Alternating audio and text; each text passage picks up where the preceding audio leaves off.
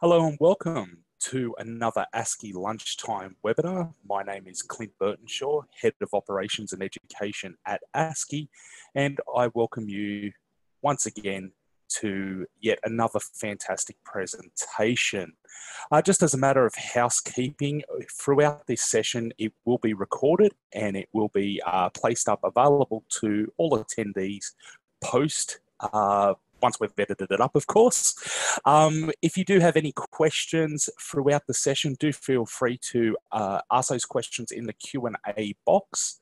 And throughout the session, you will be given the opportunity to participate in a couple of polls. So make sure that you do have access to your computer to be able to participate in those. We'll generally allow about 30 seconds or so to answer. They are multiple choice, so it shouldn't take too long at all. Okay, well, I would like to introduce you to Hayley Jarick. Hayley is the CEO of Supply Chain Sustainability School, and today she will be presenting on modern slavery, in particular, where do you use slavery in your supply chain? Hayley is experienced in governance and strategic management in manufacturing, residential and commercial building, heavy construction, professional services, and international trade. Hayley has previously worked for the Resolution Institute, Infrastructure Sustainability Council of Australia, and BlueScope Steel. Hayley, over to yourself. Thanks, Clint. I hope everyone can hear me fine and that we're all excited to be able to do this webinar today, because I'm very excited to be able to do it with you. Before we get started, there's a couple of things that I'd like to do. The first one is just an acknowledgement of country. So I'd like to begin by acknowledging the traditional owners of the land on which we are all meeting today, and pay my respects to elders past, present, and emerging. And the second thing I'd like to do before we get too much into this is just to point out to everybody that your well-being is very important to me and to everybody else that you work with and your family at home. So because some of the subject matter that we're going to go through today might cause some distress, please take the time to debrief afterwards with, if you're in a boardroom with colleagues, take the time to debrief with colleagues if anything that we talk about touches you. Or if you have a mental health first aid officer and you'd like to go and speak to them, please do so, or contact your workplace assistance program or a medical practitioner. And if you're in an immediate need of care and don't have those avenues available to you, then please contact Lifeline. So I'll begin the content of this presentation, and it's sort of, I suppose it's fairly an emotive heading to be able to get you all into to listen to this webinar, is where do you use modern slavery? Which of course then opens the questions of, hang on, I don't know whether I do use it.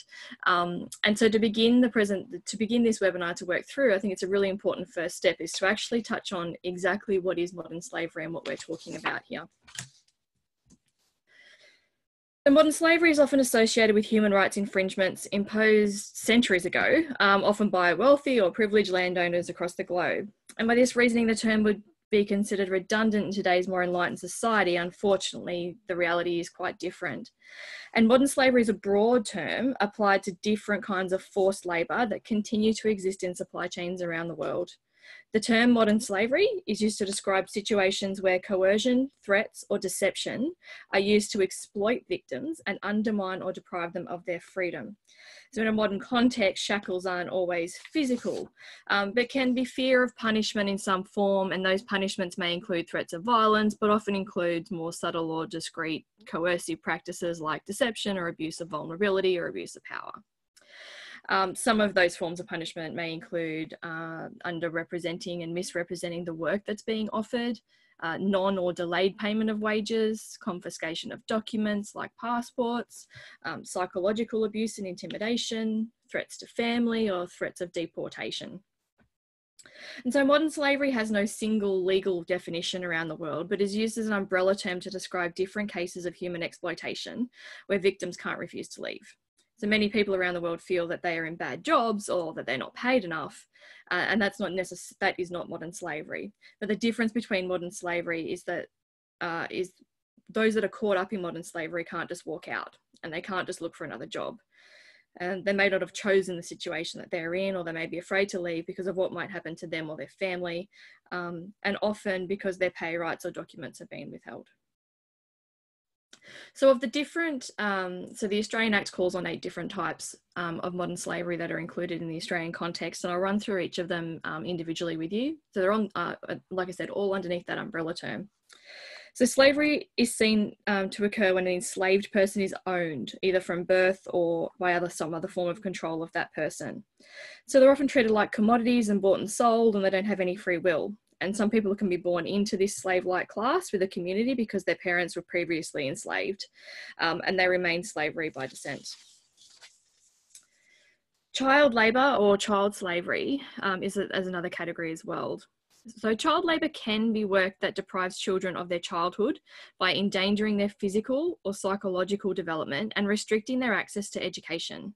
The worst forms of child labour involve work that is considered hazardous, affecting a child's health, safety and development. So not all work done by children is classified as child labour, and that's some of the elements, the worst elements is what we're targeting for elimination. And where you might see where children might work in agricultural communities or work on their parents' farms or in their parents' workplaces, that's not necessarily modern slavery or child labour in that sense.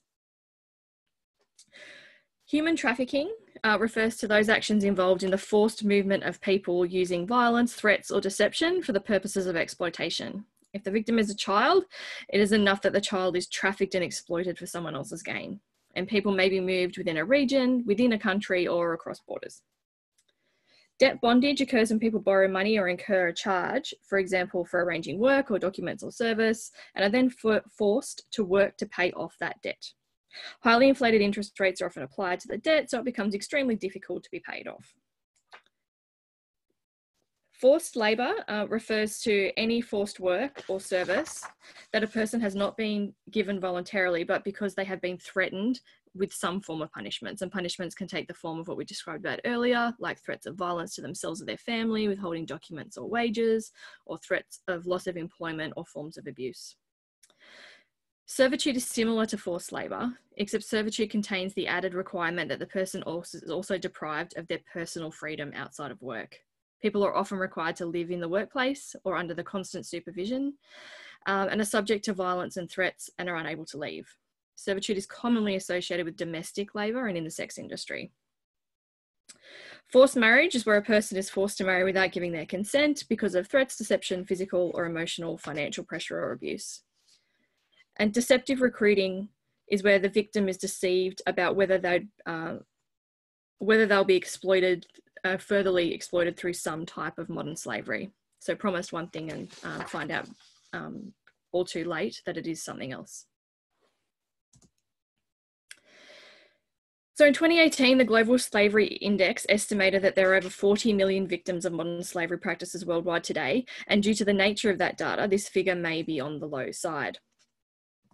And so of those 40 million people, 71% are female, 24.9 million are in forced labour, 15.4 million are in forced marriage, and 10 million of those are children.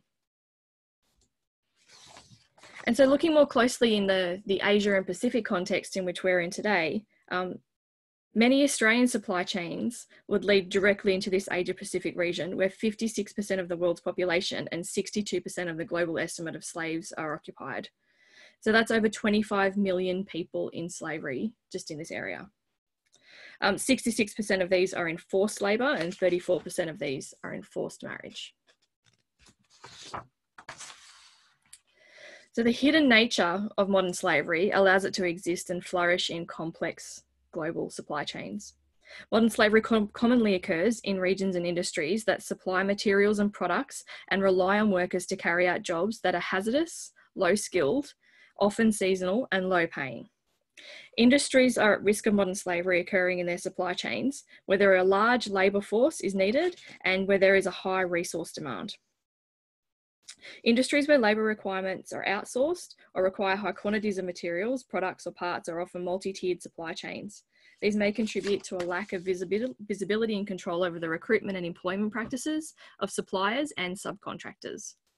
Modern slavery risks increase where suppliers operate in one or more of these high-risk regions. These regions often suffer from limited regulation, high levels of corruption and low levels of education. And the data that you're seeing on the screen at the moment is an excerpt from that Global Slavery Index document where the 40.3 million people were estimated. And this is a summary of the products that are at risk of forced labour by country. So I'd probably encourage everybody on the webinar right now is just to have a look through that list, as you're probably doing as I was talking, and having a look to see whether you use any of those products in your supply chain and where you're sourcing them from, and are those product region correlations, do they exist in your supply chains? In Australia, that same research estimated that 15,000 people are living in modern slavery. Now, you may have heard some different statistics as to what that number might be in Australia, and there are a few different research studies that people revert back to, and some of those historically might have come from different sources, like the Australian Institute of Criminology, who found 1,900 victims when they did a survey from July 2015 to June 2017, and in that same piece of research they estimated that for every victim they actually detected, that 4 remained undetected. Previous global slavery indexes had Australia as low as 4,300, and of course, as the Modern Slavery Act is put into play and more organisations are consciously looking for these conditions and trying to eradicate them, it's likely that these numbers will go up before they'll start going down, purely because these atrocities are now becoming visible where they were previously hidden. I touched briefly before about the Act and what that means. So the next session of this presentation will go through sort of what that compliance is. And so if we look at the Commonwealth Modern Slavery Act, which was put into place in 2018, essentially there are 3 elements to that Act. That Act actually points out who the Act applies to, which is about 3,000 entities and the Australian government, and anybody who has over 100 million of consolidated annual revenue, whether you're an Australian entity or a foreign entity carrying on business in Australia. It also sets out the Australian government obligations, which include setting up a modern slavery business engagement unit to support industry, to review the Act after 3 years, report annually to Parliament on the implementation of the Act, and publish reports on a central online website. And then, of course, there's the element that most people talk about within this Act, and that's the requirement of annual modern slavery statements. These statements must be approved by the board and signed by a director or the equivalent of in your organisation. There's 7 criteria that you must include within that statement, that they are due within 6 months of the end of annual reporting period, that they're published by you in a public place and by the Australian government, and heads up, you will be compared to others. And they also driving and seeking continual improvement of the investigation and eradication of modern slavery over time.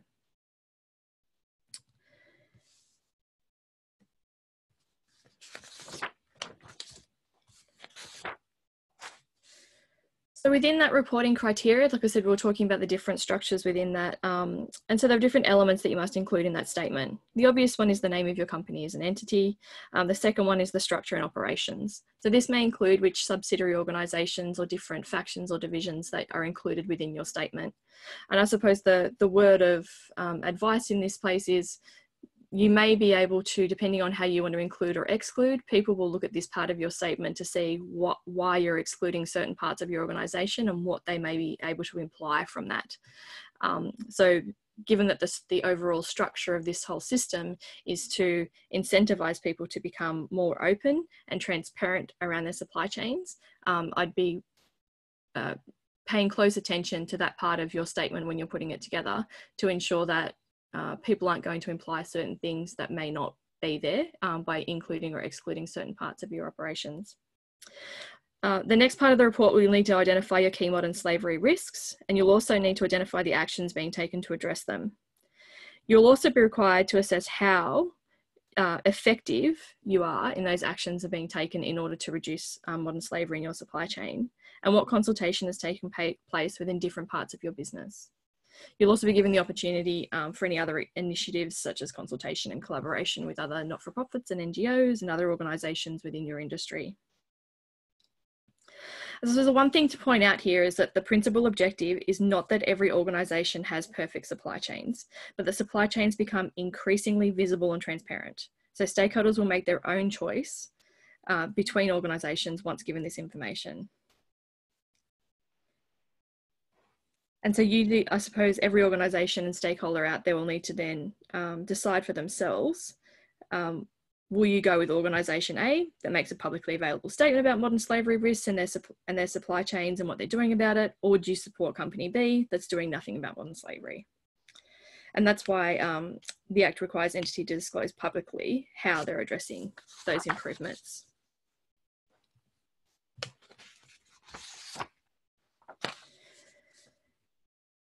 The New South Wales Modern Slavery Bill passed in June 2018 is intended to cover public and private sector organisations with a turnover of more than 50 million operating with staff in New South Wales.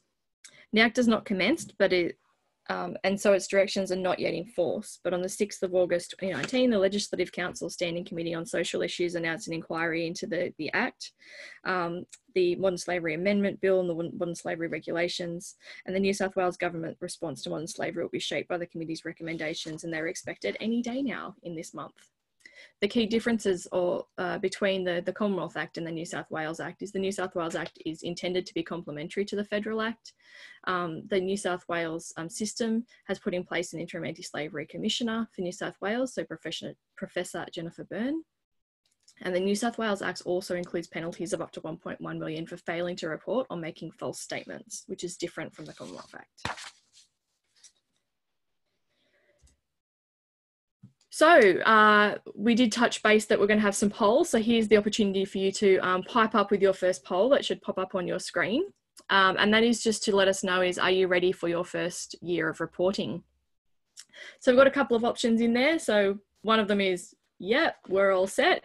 The second one is almost there. We're probably in the process of getting ready for it.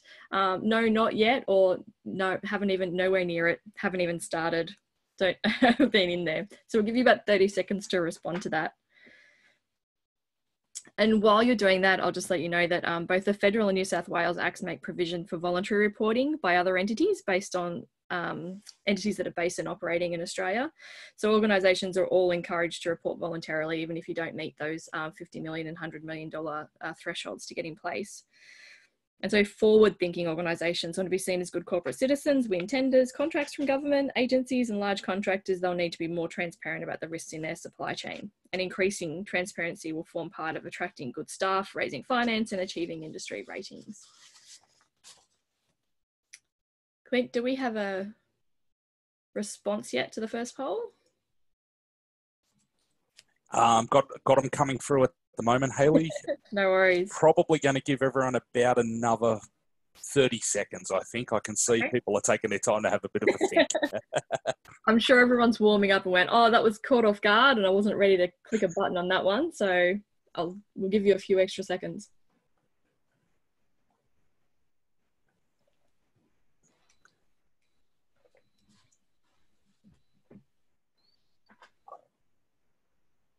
All right, we've got about 5 responses out of 16 attendees.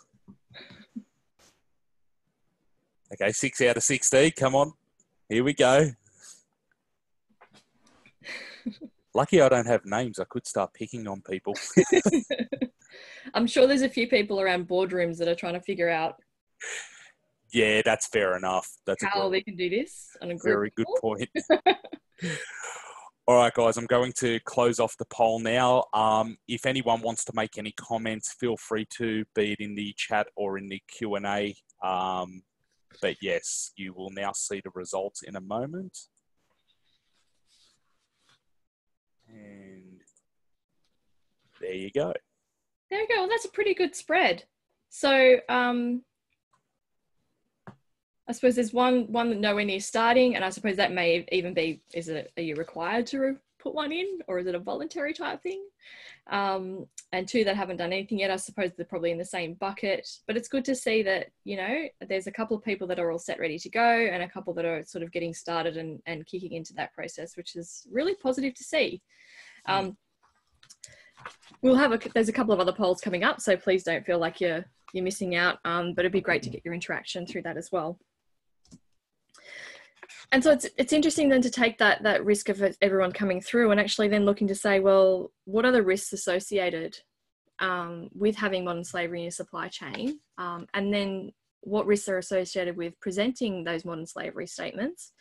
And then what are the risks that are associated if you don't present the statements and things happen, or if you're thinking about voluntarily progressing things as well.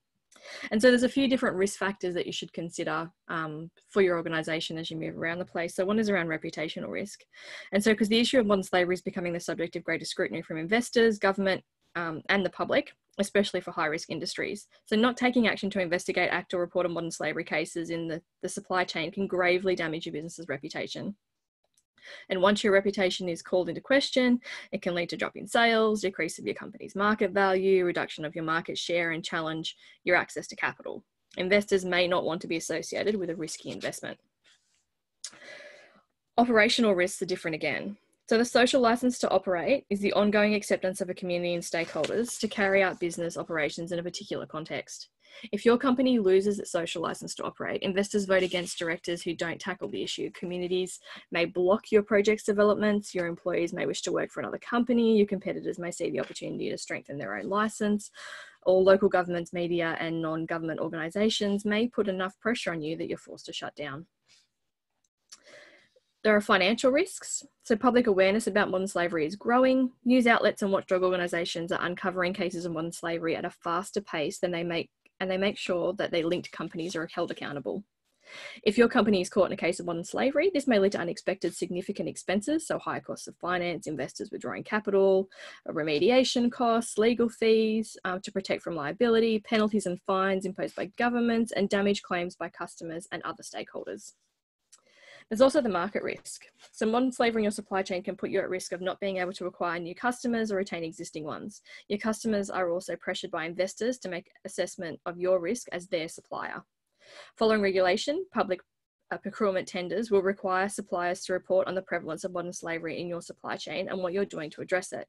Other customers may decide to request changes in their own supply chain practices and drop you as a supplier. So of those people, especially everyone around the room that said that they're either on top of this or they're sort of starting that process, and some may not even be in the process of trying to put a statement together. But in terms of the next poll that we're going to put up there, so Clint, get ready. The next question we're looking to try and ask everybody is, well, which function within your organisation is driving the project of this to be able to come through? That's not the right poll.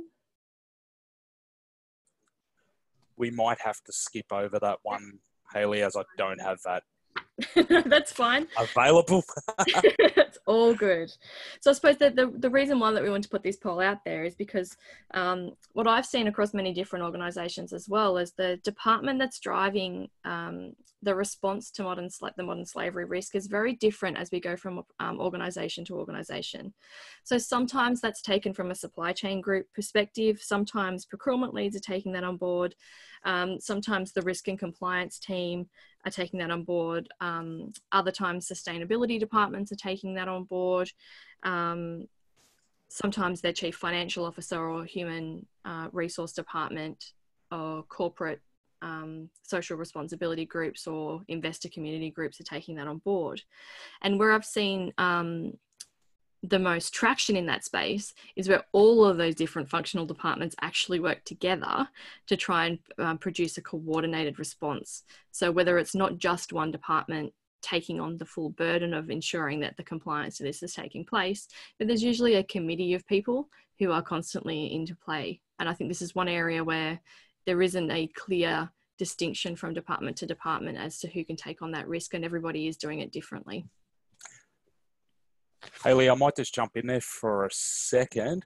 Guys, you actually had the opportunity to answer that. That was showed up in the first poll as question 2. So, yeah, we actually had quite a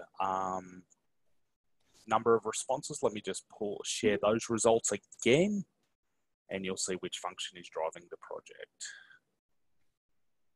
Yes, I'm not surprised that it's coming from a procurement perspective or a risk and compliance.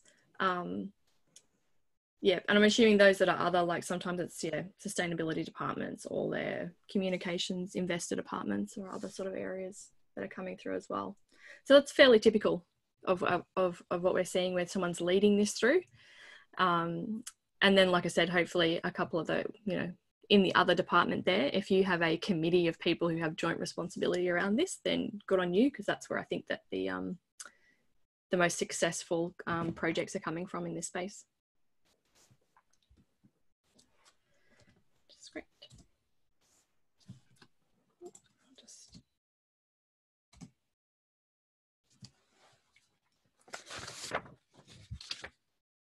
And I suppose, was this the question that you were about to put up, Clint? Yeah, here we go. So this is the next one, is to sort of say, well, are you utilising this reporting opportunity as an opportunity within your business? And while you're all clicking through and madly responding to that one, and then please answer the next one while you're there, and we can bring that up again later. It's just to sort of talk through about like what opportunities this then creates. So like I said, the risk of modern slavery crosses over many different departments, and it impacts many people throughout the entire process. So whether you work in your sales team and your customers are asking you for information, whether you work in procurement and you're actually interrogating your suppliers as to the risk and how that risk is applying back to you, whether you work in HR and you're looking to try and assess the risk of the workforce that you're actually currently operating in, how much of that is directly employed, are there any subcontractors that you employ into your business to be able to do that work for you, how certain are you that they don't subcontract that labour out, or that the people that they're employing under those contractor arrangements aren't in conditions of modern slavery.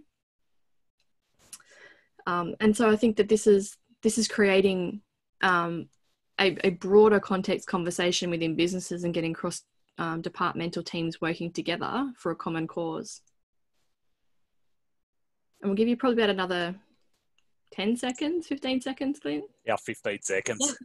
Yeah. As you go through to sort of say, yeah, this is actually helping us to develop those relationships better. And of course, this is just a great opportunity to work with, if you work with your supply chain, we're finding that this is, I've done a lot of supplier workshops with people where they looking to pull in all of their key suppliers to talk through this issue and work through some solutions as to how you can work with your supply chain in order to eradicate these. And organisations that are doing great work in this space are really happy to be able to share and develop those partnerships and build that stronger relationship to try and eradicate some of these bigger issues, rather than just creating a relationship based on, exchanging money for goods and services amongst that space.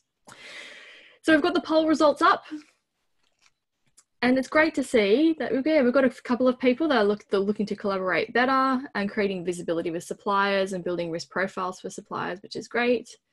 And then a couple that are using them to report on sustainability targets, which is great, and someone that's not using them at all. So I suppose the person who responded to, no, we're not using this as an opportunity at all, I suppose my only word of caution there is to look at everybody else who is, and just ensure that you're not left behind, that this isn't just a burning platform that you are taking full advantage of to try and build those additional relationships within your business whilst trying to eradicate this horrific human rights abuse from our supply chains.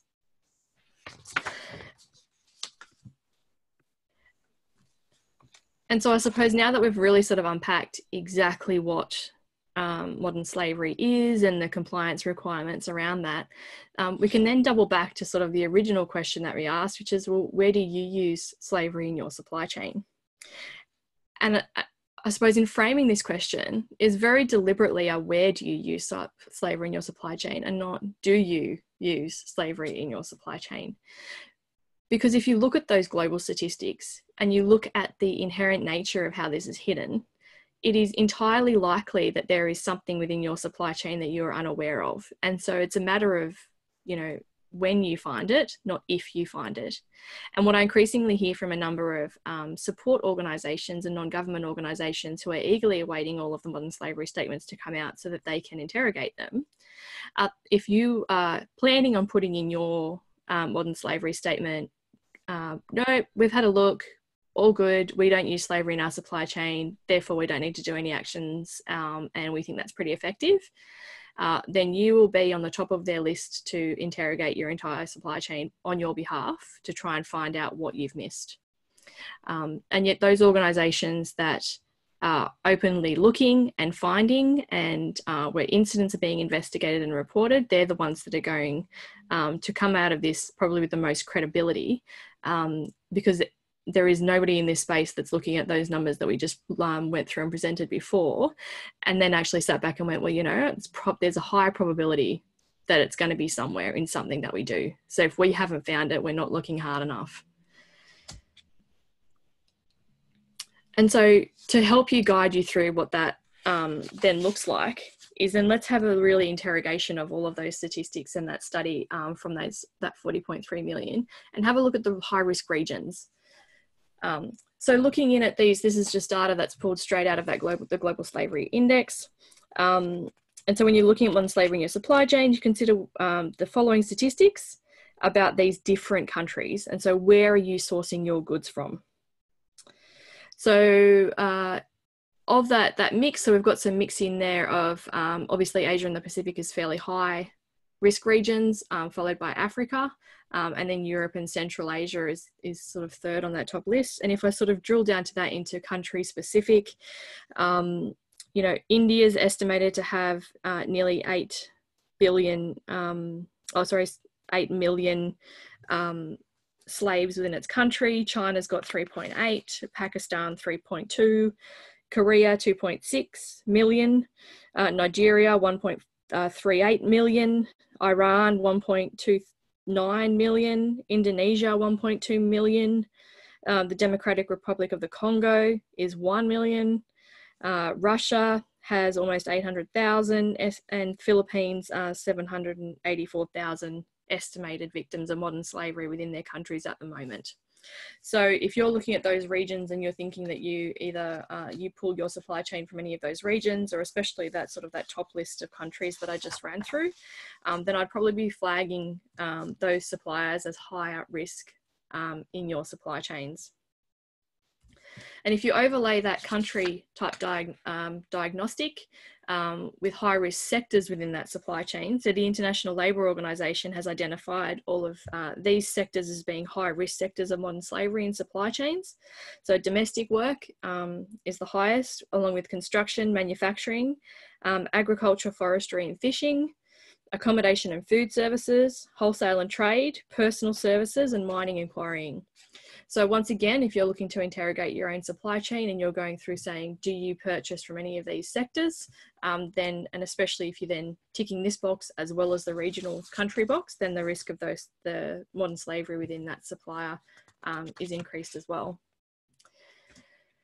The third source that I strongly encourage everybody to look through is the Voices Narratives by Survivors of Modern Slavery database. And this database is run by the University of Nottingham. And it's the world's largest archive of modern slavery survivor narratives. So across more than 1 million words spoken or written by survivors of modern slavery. And you can see why slavery persists in particular hotspots, analyse patterns in trafficking routes, identifying vulnerabilities, understand more about the challenges that survivors face in liberation, and discover new anti-slavery solutions. All these narratives offer a chance to systematically design new anti-slavery strategies based on the experiences, ideas, and solutions of enslaved people themselves. So there's a link to this on our website that I'll make sure it gets accessible to everybody as well. But like I said, there's more than 1,000 stories that are available in this database. If you're not jumping in and reading them and then asking yourself, if that was me and if that was happened in my supply chain, would the procedures, processes, policies that I have in place prevent this from occurring? Or how would I even know this was happening within my supply chain? Then understanding those true stories from people is the first place, the more human aspect you can go to try and find out where you think your high risk areas might be as well. And the example that I've put up on the screen there is one that it seems to be common for a lot of people. And this is one from Europe. So this is not anywhere remote where you think sort of, London, I'm coming to London. You wouldn't necessarily flag that as a high risk country of area, but it could happen anywhere. Of just someone who was looking to try and find work as a chef, came up to a guy who was looking to recruit and said that if he paid up front, he can get his visa sorted. So you borrow some money to pay this recruiter. And then when you arrive, the plan completely changed. And now all of a sudden you're getting on a bus to somewhere that's not in London, but in somewhere remote village in Scotland. And that you happen to be working in this really unrealistic conditions where you're the only person servicing a high demand. And yet all of these public figures and tourist coaches and tourists come through this place every day, but no one ever recognises that you're in that condition that you're in. And then whilst you're intended to be able to send money home to your family, but you just never got paid. So now you're stuck in this condition where you owe a large sum of money, but you're not actually receiving any income, and where you actually tried to get this arrangement so that you could send money back to your home. Now they're left completely in the dark without you being there. And the structure of this story is repeated a number of times through the Voices database. And I'm sure that if you sort of looked in there and thought about every hotel you've ever stayed at, every restaurant you ever went to, every cafe, you know, how certain are you that the people working behind the scenes are not in conditions of slavery? And then how would you possibly find that out? So I suppose in terms of then looking for risk factors in assessing where that risk might come in, the first sort of area of the risk factor to look into assess is on recruitment and hiring. So things that you might want to look out for are if there's a long change of labour recruiters that may make it more difficult to see the conditions under which people have been employed and to verify human rights through the supply chain. Whether there's high recruitment fees that may lead to excessive debts being imposed by potential incidents of debt bondage, and where there's no contracts of employment in place, or it may be difficult to know what is being promised to the worker and what practices are actually going on. You also might want to look into the conditions of employment of people in your supply chain. You know, are there excessive work hours? Are there irregular contract provisions such as no holiday leave entitlements or no indication of normal working hours? Is there limited communication? Do they confiscate mobile phones or refuse outside interaction? Is there a restriction of freedom of movement? Are there high levels of security in the workplace? Is there organised transport to and from the workplace and to their point of accommodation? Are there irregular salary deductions or excessive deductions for food and accommodation? Which is one of the sort of a high risk factor in those debt bondage situations where you may be required to live in the accommodation they provide, and they'll provide you a store that you must buy your food from. But the prices of that accommodation and the cost of purchasing things from that store are so exorbitant that you'll find that at the end of the week, that even if they do pay you, the amount of money you owe in that sort of living condition leaves you little and sometimes increases your debt rather than tries to reduce that debt as it moves through.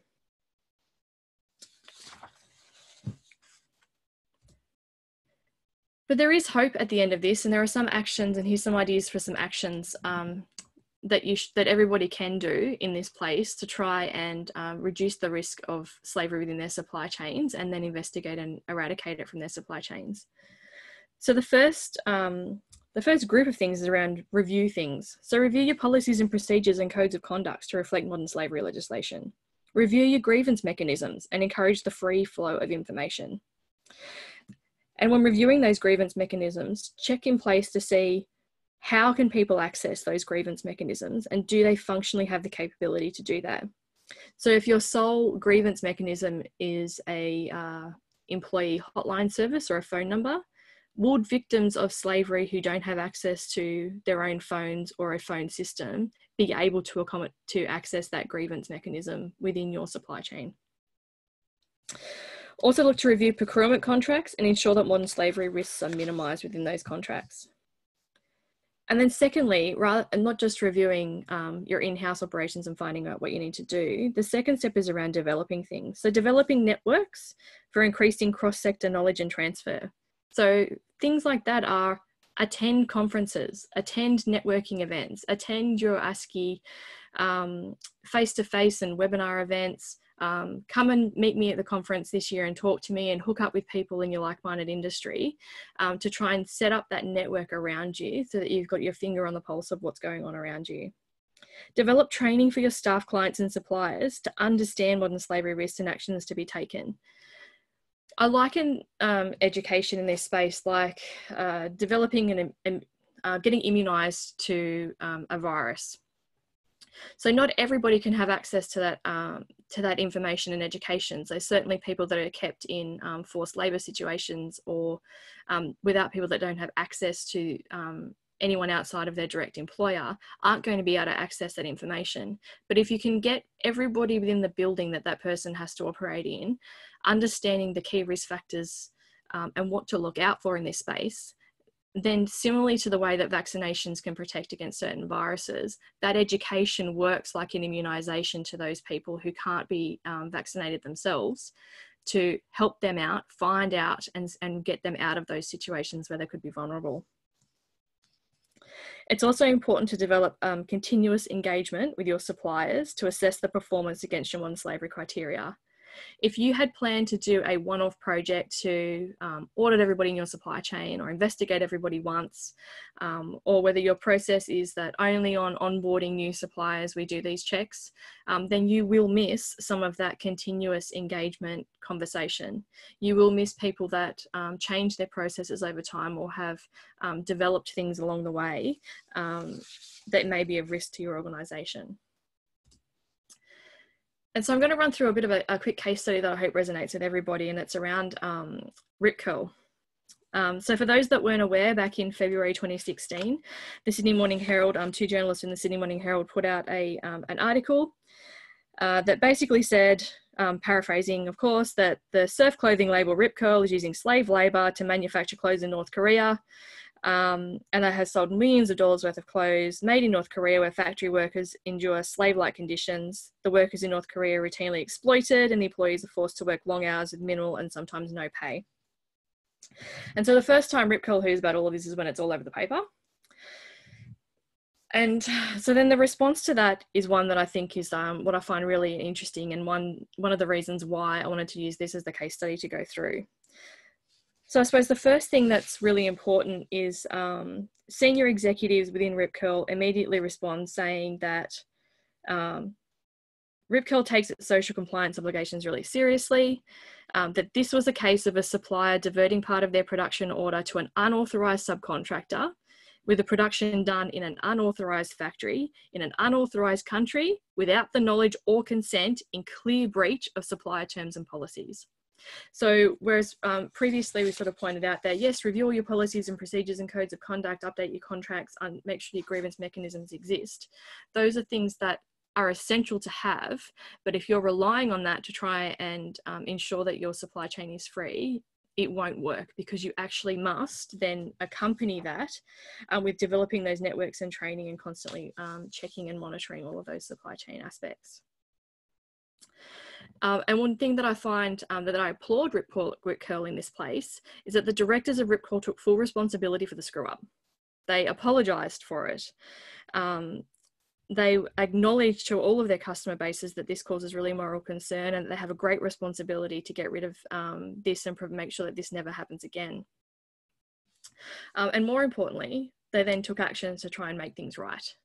So it wasn't just admitting fault, but then really took those actions to make things right. And since this came out, they have reviewed their environmental policies, they've continued a partnership with WWF, they've signed the Apparel and Footwear Supply Chain Transparency Pledge, they developed a factory worker code of conduct, they've undertaken regular factory visits to ensure that the product development remains transparent, they've become a signatory to the Australian Packaging Covenant, and also in 2019 sought their ethical fashion report, different statuses within there amongst many other things. And so one thing that's sort of come out of that is to ensure that, you know, with all of this, there's no quick fixes to eradicating modern slavery from your business, but it does take a continued effort to achieve the changes in the right way through the supply chain, especially one that involves many sectors in many countries. But the actions you take or don't take could make or break your business.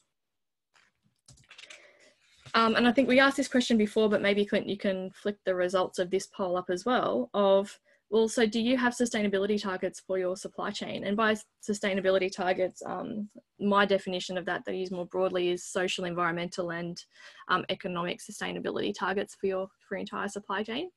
And so if we're looking at those results, then yes, it's great to see that many people do, and only one organisation doesn't. for that person that said no, please give me a call. I'd love to know why you don't, or what I can do to help you get them. But it's great to see that others use them to collaborate. Can we scroll down? I think I might be looking at the wrong one. Yeah, one there. So yeah, most people do have some level of sustainability targets within their organisations, and there's a couple that don't. But for those that don't, like I said, it's sort of one of those, think about what you want to do, because sometimes what we've found is that even if some of those indicators don't necessarily indicate modern slavery within your supply chain, there's a strong correlation between those that don't have or aren't trying to access really good social, environmental and economic targets, that are also businesses that don't value the human rights of people that they have working for them.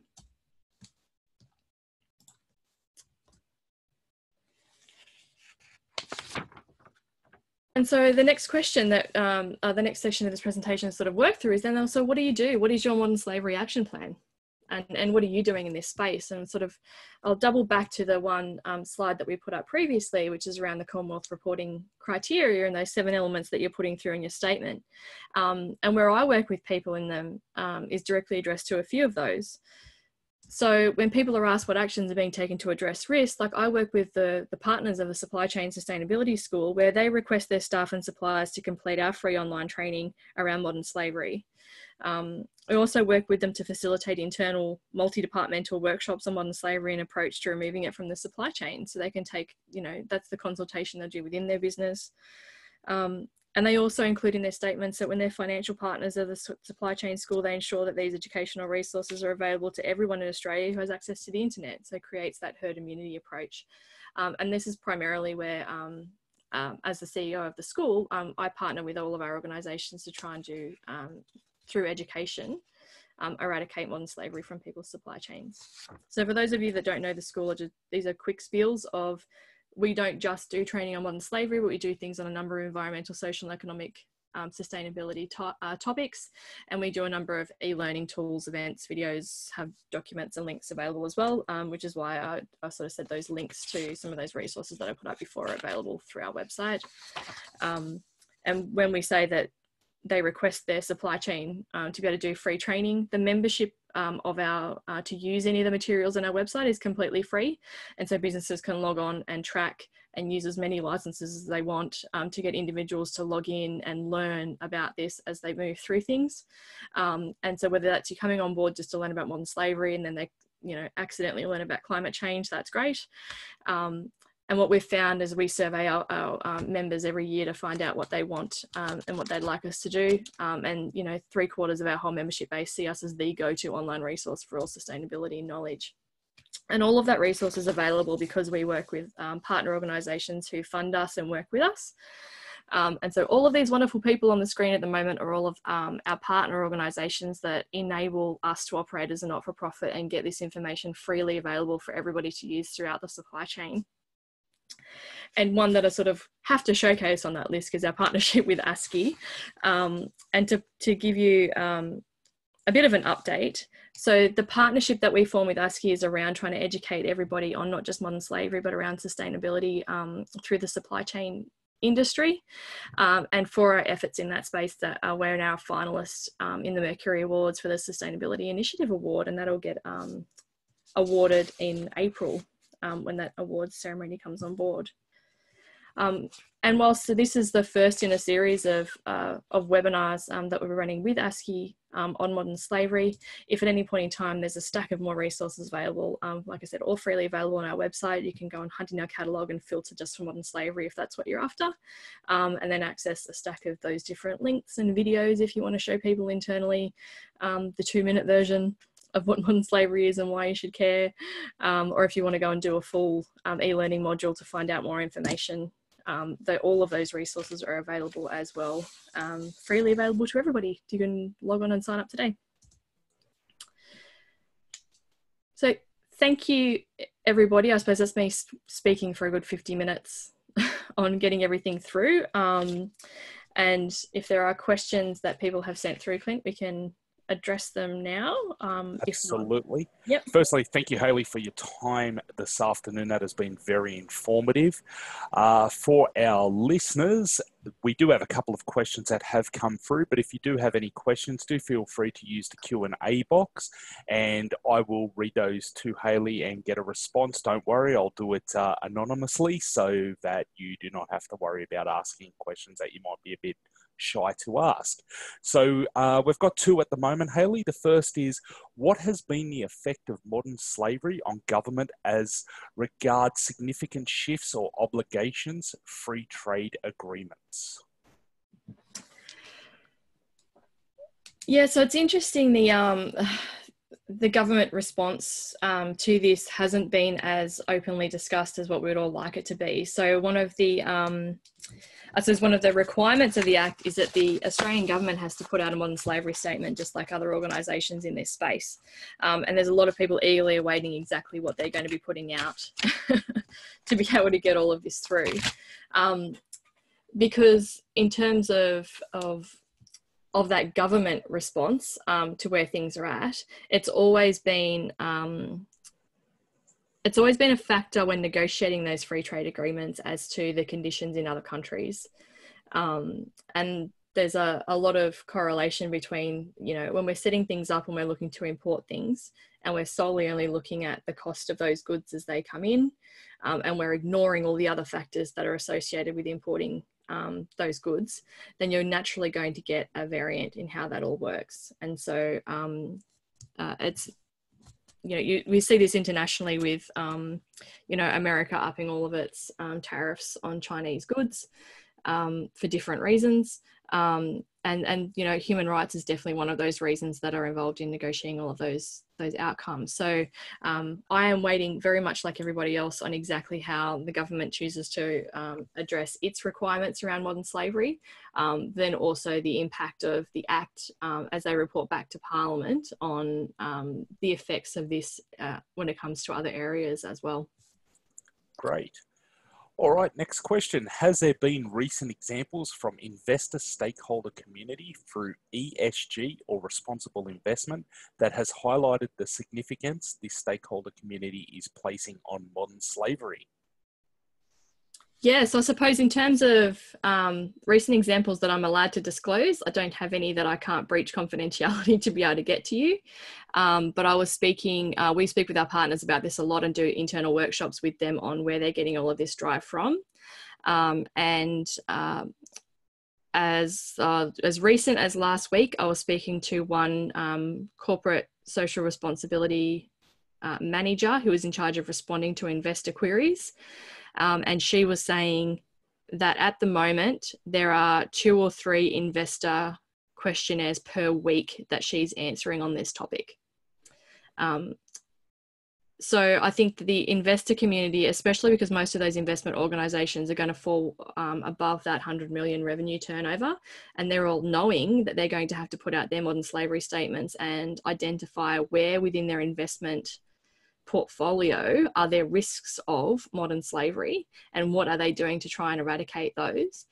We're starting to see all of that pressure then coming through to everybody looking to invest. So I mean, I deal a lot in the built environment and sort of those large big contractors and areas, but there's certainly a push through all of those that investment community to try and eradicate that.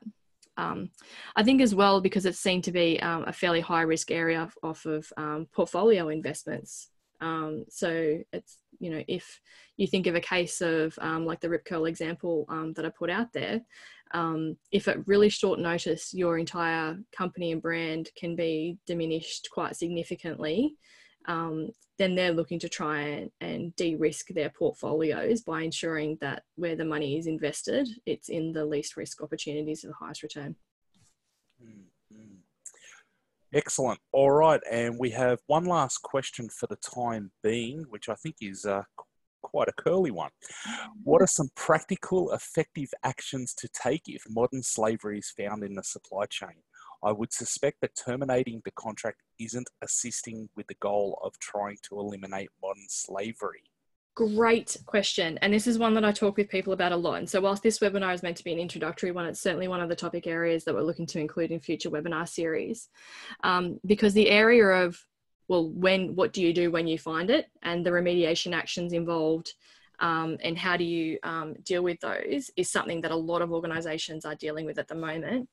And you're spot on that the strong intent of the Act is that you try and remove it from the chain, but not eliminate the supplier from your supply chain. So step one should always be use your position of influence and power over the relationship to affect a positive outcome for the people in that that are at risk in that chain.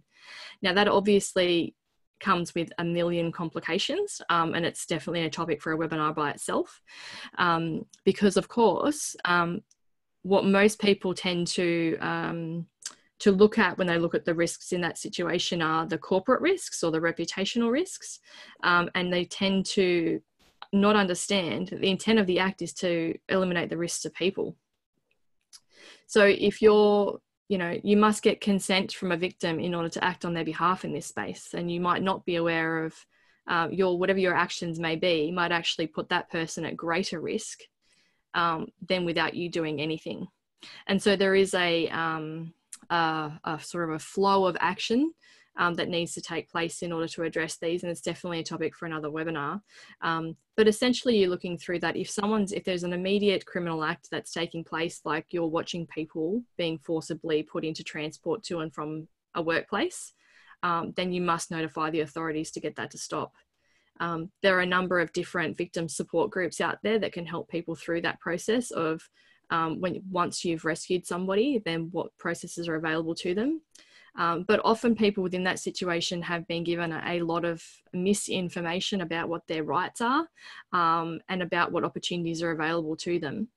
And sometimes that the outcomes of those might not be favourable for them. So if they have been shipped into your supply chain, believing that they have the appropriate visas and authority to work in a country, and then after exposing that situation, it's found that they don't have that appropriate authority to work, then it's likely they're going to be returned back to their country of origin.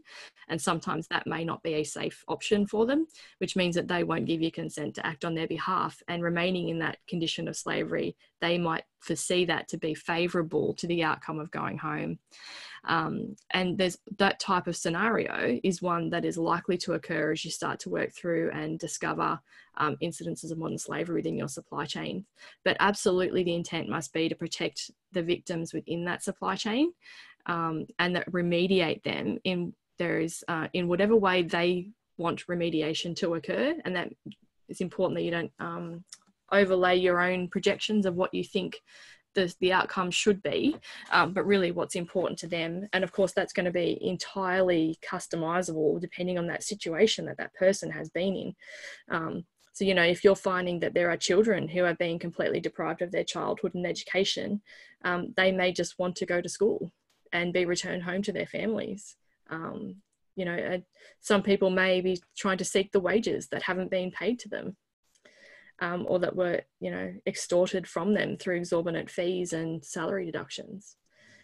So there's many different outcomes of when it's all being discovered. But to jump back to the original question of, should you cut the contract? That's usually the worst thing to do. Definitely use your position of influence to try and negotiate a better outcome. Okay, and we've got one final question before we do close off the webinar. If there are any questions that you think of post, do feel free to email those through to inquiries@asci.org.au, and I'd be more than happy to pass those on to Hayley. Maybe they'll get addressed in a future webinar, so further encouragement to join the future webinars. The question we have here is, are there any initiatives underway to score companies on modern slavery, i.e. to avoid multiple questionnaires from all customers, industry-wide initiatives, for example? Yeah, absolutely there are. And I think that that's one of the... when you talk about the aspect of those slavery statements about collaborating with others within your industry, we're definitely seeing that organisations banding together in order to do this is an aspect of this that's really important. And the best example that I have to share with you is there's a sustainability group within the Property Council of Australia that we've joined their working group, and they have launched a questionnaire for the property industry and the supply chain within the property industry, where they got together and generated a common questionnaire, so that one questionnaire only had to go out, because obviously you can imagine that there are significant overlap in all of their supply chains for similar types of work. And they invested in a platform where suppliers have to log in once, they answer one questionnaire, and then all of their suppliers that are partners within that conglomerate can access the answers to those questions and be able to use them with their own individual risk assessments. So if there's links to, like I said, links to the Property Council questionnaire on the school's website. But if you're jumping on Google and with the Property Council of Australia Modern Slavery questionnaire, you can see those, that's coming up live as well. So that's currently in a pilot phase. It's been sent to sort of the first wave of people within that supply chain, but those questions will be made publicly available once in a couple of weeks' time, once the site goes fully public. And, we hope that most people are sort of accessing the same type of questions within the industry. And we're working with our other industry partners around trying to ensure that similar questions are being asked across the board. Just mostly so that, I'm sure that you're all aware of, you get asked, 20 different questionnaires from 20 different customers on what you're doing. And then if you're actively trying to send out a questionnaire to all of your supply chain, and they're, at the same point also getting requests from all of their other customers, then it does make compliance with this. We want people to be spending time eradicating this from their supply chains, not filling out questionnaires. So that absolutely is. Great question. Absolutely great advice. Hayley, thank you very much for your time. For all of you who have joined the webinar this afternoon, thank you for attending. I do very much encourage you to head over to supplychainschool.org.au, check out the website and sign up for some of that training. And as always, keep an eye on the What's On section on the ASCI website, asci.org.au, to get involved in future webinars. Thank you all for attending. Goodbye for now.